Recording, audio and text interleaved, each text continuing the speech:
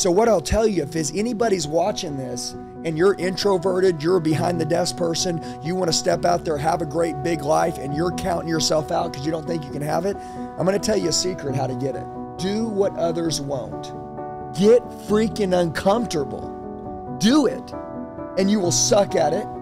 And you're going to get made fun of in the beginning, but then you'll be laughing your way to the freaking bank when all those haters that were ragging on you, right, see you smashing them because you get it down. Look, whatever you do, and you do a lot, you're going to become good at.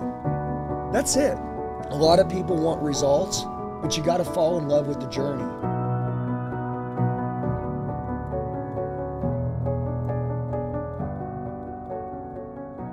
A lot of people are one-dimensional. They're getting a little bit of something. But dude, a lot of them are miserable, okay? Because if you chase this, if you do get it and lose all this, you're gonna hate yourself. Well, dude, you don't have to sacrifice. Dude, my leaders were like, dude, you can't get everything. Choose one thing you want and that's what you get.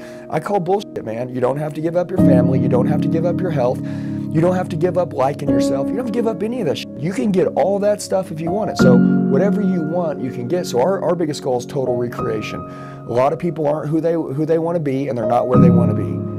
So we totally recreate them, bro. I mean, I brainwash people, man, to literally believe in themselves. Yeah, like seriously, like the news brainwashes people to be afraid and scared, and I brainwash people to feel powerful.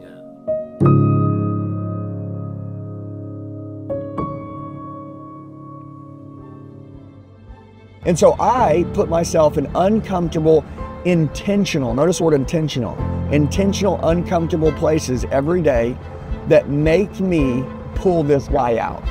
Because honestly, dude, if I don't do it, you know, I'm afraid I might go back to the old guy. And so what protects the old guy from meeting the new me today? All the uncomfortable shit that I'm doing, all the high risk decisions. And by the way, you know what? Really, it's not that high a risk. The biggest risk is actually not doing it. But at the end of the day, once you start to make these courage decisions, number one, it's a for sure sign that you do really believe in yourself the way that you say you do. Because you won't do it otherwise. If I said, do this, do you believe in you? You're like, yeah, go do it. Do it now. Don't wait another day, go do it now. I don't care what you got saved. I don't care where you're at. If you want to go do it, just go do it.